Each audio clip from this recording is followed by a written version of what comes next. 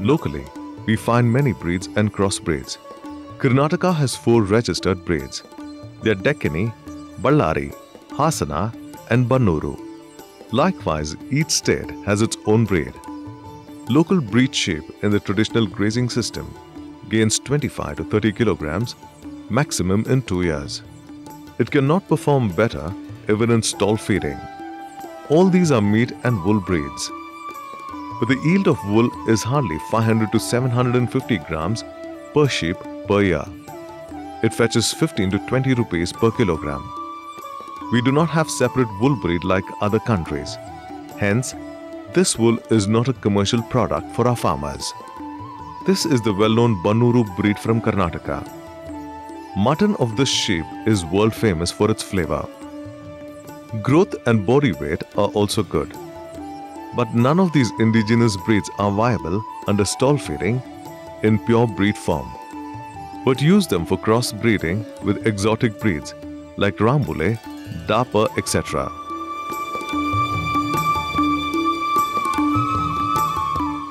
This is Rambouillet sheep from USA, the best breed for stall-fed system.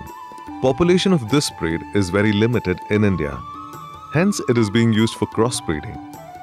A just-born lamb weighs 3 to 4 kilograms under good management. It eats all type of fodders and gains 4 to 6 kilograms per month. It grows up to 50 to 60 kilograms in 10 to 12 months. Rambouillet ram can reach up to 100 to 120 kilograms. It is better to purchase Rambouillet pure breed rams and Rambouillet crossbreed eves to start new farms. Crossbreed lambs grow faster than purebred ones. Purebreeds are maintained separately for breeding purposes. Disease resistance of both indigenous and exotic breeds is the same. All major diseases and parasites affect both the categories.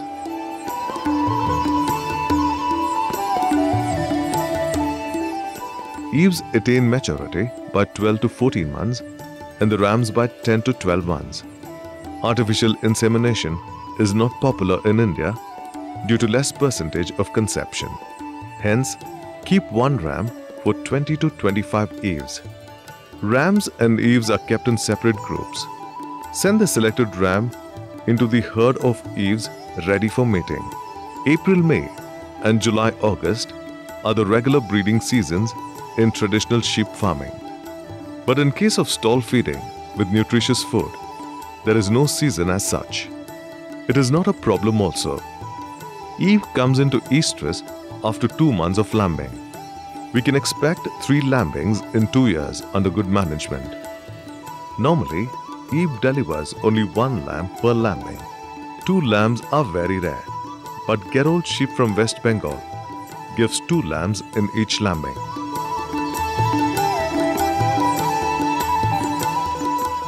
Eve selected for breeding for the first time should be in 2-teeth stage, that is at 14-month age.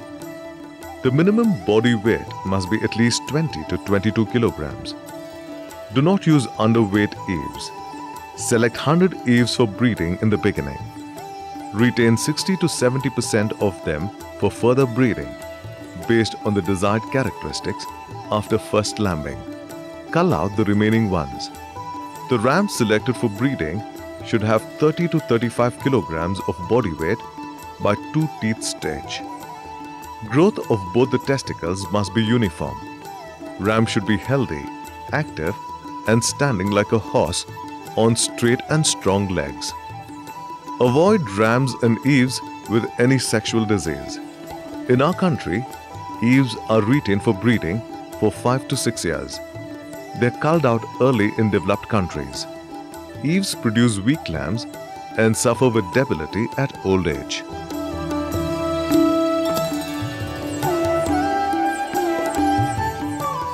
Inbreeding is the major problem of sheep farming.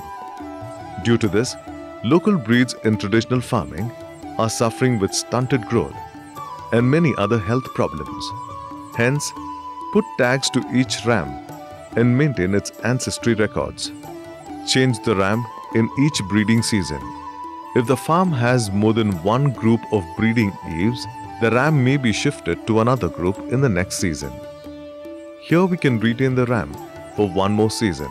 Later on, buy or exchange the new ram from a distant farm without blood relation with Eves. Avoiding inbreeding is most important for the success of sheep farming.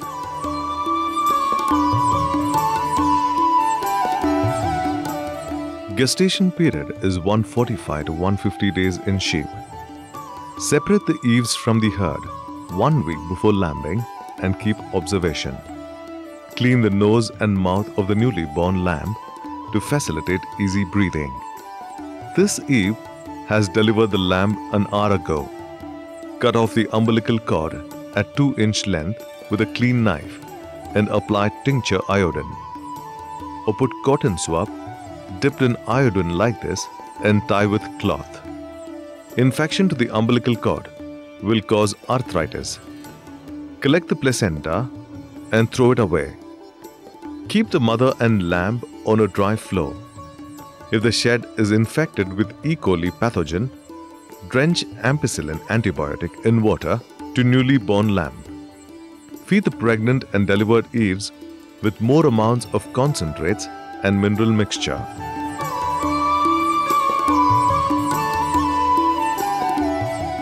Newly born lambs should suck the colostrums within half an hour. It is most important for the development of disease resistance. Keep the lamb with its mother for 15 days. Later on, separate the lamb and allow it to feed the milk thrice a day. Unless the lamb keeps away from its mother, it will not learn eating grass and fodder. Wean the lamb after 3 months. Only the rams develop horns. Normally it is retained. In some breeds like Bannuru, even the rams do not have horns. Hence there is no question of dehorning in sheep. Put marking tabs to the lambs to facilitate maintaining records. This is compulsory for insurance.